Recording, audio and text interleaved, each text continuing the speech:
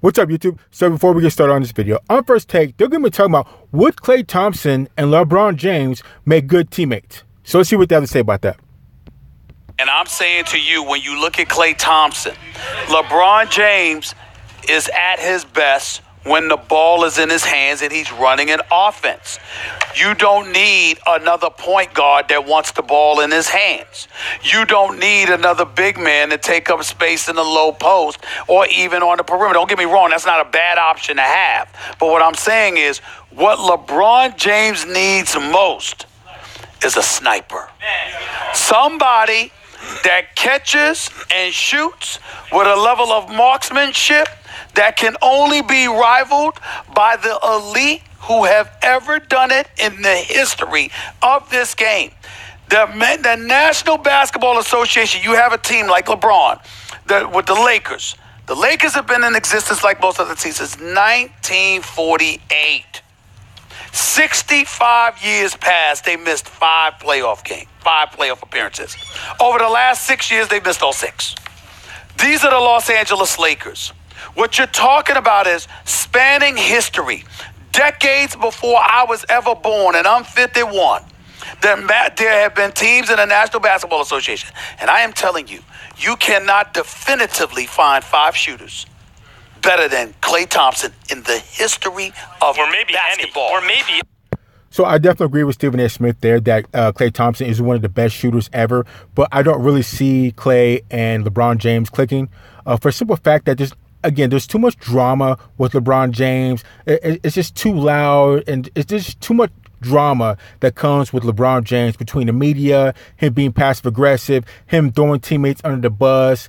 And I just don't see Klay in that type of environment because Klay seems to me, I don't know him, but from what I can see, he seems like the quiet type of dude that just goes in there, does his job, does it very well, and gets out. There's not a lot of drama with him. You don't hear him caught up with controversies and fighting with teammates and things of that nature. All Klay does, he just does his job, and that's it. And for him to go to the Lakers, that just seems like kind of out of character. Not that he couldn't handle it, but I just feel like he doesn't deserve to go to the Lakers and have to go through all that drama. Or should I say it the other way? LeBron James doesn't deserve to have a Klay Thompson because Klay Thompson is a blue-collar worker. He's going to go in there, do his job, do it well, and you're not going to have any problems out of him. I think Klay should just stay in Golden State, where he's been winning. I mean, I don't see how it can get any more better. Like I said, I don't think LeBron James deserves a Klay Thompson. Klay Thompson's a little bit too good to be playing with LeBron James, but that's just my opinion. So let's keep going. In the history of basketball. Or maybe y'all truly do not, people, not y'all, but so many people truly do not appreciate how great of a shooter this dude is. And I'm talking about rolling off screens, rolling off picks, catching and firing away. Who better to have as your teammate than a 6'9", 260-pound dude accustomed to running the offense and creating mismatches as his specialty? No matter what you see from Klay with Steph, and Steph is his own arsenal because of his ability to shoot. If you were playing with somebody that's such a potent physical threat like LeBron, Klay Thompson would be heaven. LeBron James will believe he died and went to heaven if he had Klay Thompson. But you kind of have to look, what incentive would Klay have to go to the Lakers and play with LeBron? What incentive would he have? How would his life improve by going to play with LeBron James? I like the Lakers organization and all that, but as far as playing with LeBron James, I can't see anything. It can't get any more better than where he's already at. He's already playing with Kevin Durant, who's a physical specimen, and by the time he's retired, he should be the all-time leader in points scored. And as far as playing with another superstar, him playing with Steph Curry, they're the Splash Brothers for a reason. So I don't see why he would want to leave Golden State when he has everything there. He's about to have 4 rings, it looks like, which he'd have more rings than LeBron James. So as far as winning, he'll have more championships than LeBron James. He'll have plenty of money. I mean, so why would he leave Golden State and go and play with LeBron James?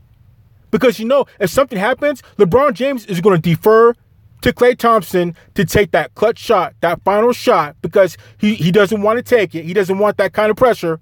And if Klay were to miss, he would throw Klay under the bus. And I just don't want to see that happen to Klay Thompson. He's had such a good career, done so much, been such a class act that I would hate to see him have to go through the type of drama that comes with LeBron James. So let's keep going. That's a very good point, and I would say that Klay is in the argument for greatest shooter ever, period. Because back in the day, like Steve Kerr and these guys didn't have to shoot it as much as Klay. Klay takes so many threes, hits them at such a high rate. He's an amazing. Maybe you can make an argument that the two greatest shooters are on the same backcourt. On the same backcourt. And for that reason, I think you can argue Klay higher than he ought to be. In other words, like Jimmy Butler is a more versatile two-way wing than Klay, who's also a two-way wing. And I think you can make a very strong case for him, but I'll take Klay over Butler simply because Klay shoots it otherworldly. Okay, but I'm not taking him over AD because Klay is a great player. He's better than a typical all-star, better than just a four-star player, but he's not an MVP. AD, when you talk about the best players in the game, and you talk about Kawhi and KD and LeBron, of course, and Giannis and Steph, and AD. I mean, AD is right there with anyone you want to mention. And the history of basketball shows you more than anything else. Whatever you think your needs are, whatever, like the Bobby Knight line, right? Hey, Bobby, who should we draft? Michael Jordan. But we need a center. Draft Jordan, play him at center. Whatever you think your needs are, if you have a chance to get AD, he's just superior. So the answer, and by the way, LeBron making plays and setting up teammates, how you like a big like AD in this day and age? That's your five? Well, for me. So I like AD too. AD is a beast, but comparing him to Klay Thompson, it's kind of like apples and oranges. For one thing, AD's more of a scorer than a shooter because he's 7 foot, and Klay's 6'7". He's more of a shooter. So you'd have to play those two guys different. They definitely have to play two different spots. So you're dealing with apples and oranges there. It's pretty much what your team would need.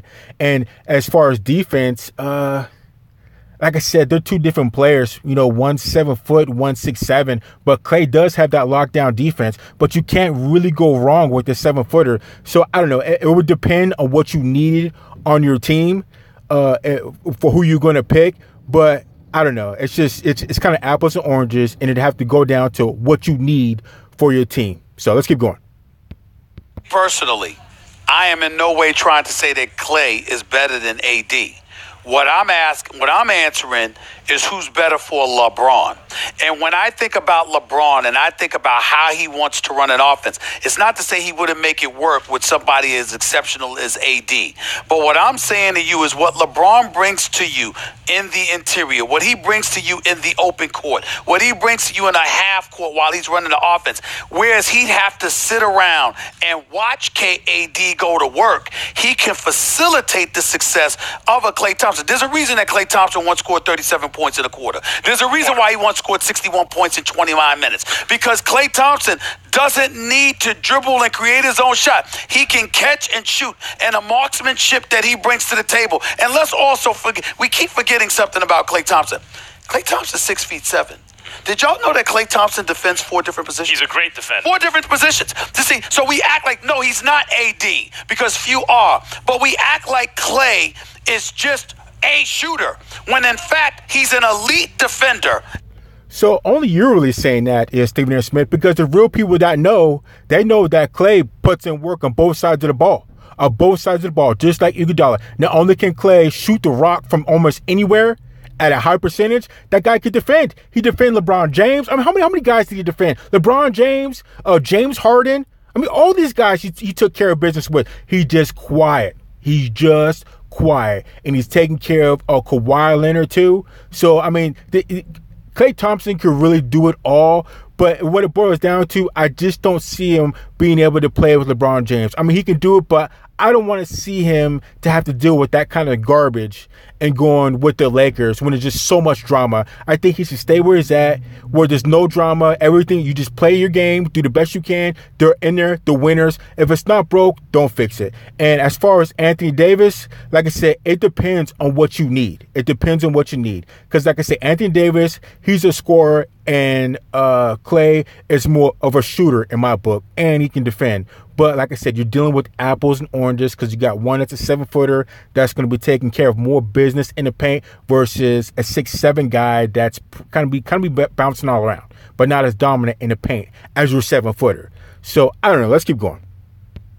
An elite defender and one of the greatest shooters we've ever seen in the history of basketball. So if you're talking about pairing him with LeBron, we got to take into account LeBron's skill set and what he's willing to do. But that's what I'm saying. In the case of AD, you don't. In the case of AD, like if a team rolls into town and getting off the bus, there's LeBron James, there's Anthony Davis, you're like, uh-oh. Like Klay is great, of course, but AD is a different level of... well, how do you like...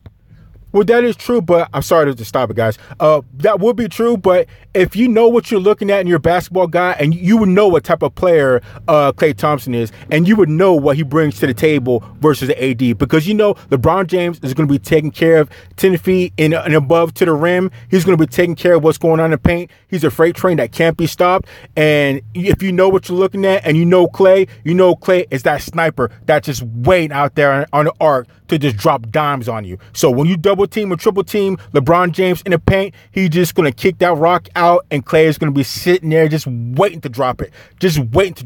And that will keep defenses honest. Now, if you had an AD, they're both going to be kind of be putting in work in the paint, and maybe 10, 15 feet out, they'll be dropping dimes. But I don't know. I think it's more versatile if LeBron James and Klay Thompson play with each other, because you cover more bases. But with the AD and LeBron James, they both might kind of cancel each other out because they're going to be so dominant from about 10, 15 feet up into the rim. So I don't know. I don't know.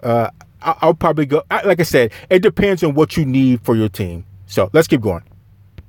This line. How do you like this line? Defense. How do you like this line? AD with LeBron, both would be successful. They'd have to sacrifice. Yeah. With Klay, there is no sacrifice. Yeah, but I don't think they're as good with Klay as with AD. But I'll say something else. There's another guy on this list, Kyrie Irving. And Kyrie, his stock has fallen a little bit, but he needs to be with a guy like LeBron I believe, to get the most out of his ability, and I believe LeBron needs Kyrie probably more than Kyrie even needs LeBron. But they've already shown against your 73-win Warriors what LeBron and Kyrie can do together. So I would put... So I don't understand why Max keeps bringing up stuff from 4 years ago. So sure, Kyrie and LeBron James made a good run. They beat the Golden State Warriors for the second time out to the championship. But what happened after that? It's like, what have you done lately? After they lost against Cleveland, that next year, they beat Cleveland 4-1. Then that next year, which would have been last year, they swept them 4-0. They were getting better. So I don't understand. Why would you bring up what happened 4 years ago? Why do you keep bringing that up? That means you have nothing to argue about. You got nothing. You got nothing to say if you have to bring up how the Golden State Warriors lost 4 years ago in the finals for the second time in a row in the finals. If that's all you can bring up, then you got nothing to bring up. You've got nothing to bring up, Max. So let's keep going. Klay behind AD, behind Kyrie, but ahead of everybody else on the list. I will say this. Here's the one part that you are ignoring about Kyrie with LeBron. And this is not Kyrie's fault, but I've always held this against LeBron. KD arrives in Golden State. KD and the Golden State Warriors are waiting for LeBron and the Cavs in the finals. LeBron and the Cavs beat Boston. And on the court, in TD Bank Garden, LeBron gave what I consider to be a concession speech. He sat up there, looked into the cameras, and the great Doris Burke, the wonderful Doris Burke, the incomparable Doris Burke said, quote, you know what you got coming up here. LeBron said, I don't even want to think about it. He wasn't lying. I just don't want to think about it. I just want to enjoy this moment, etc., etc. And what I'm saying to you is, when you